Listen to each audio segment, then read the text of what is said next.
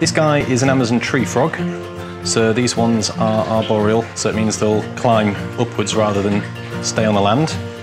They produce a poisonous substance from the skin if severely threatened, which is kind of a white milky substance, so they're called milk frogs for that reason. And these guys, they have all individual patterns as well, so we can identify them with the patterns on the tops of the bodies. Each one is like a little fingerprint basically for them. These guys can live 8 years or more. It's around about 8 years in the wild. These ones are a fair bit older, being in captivity.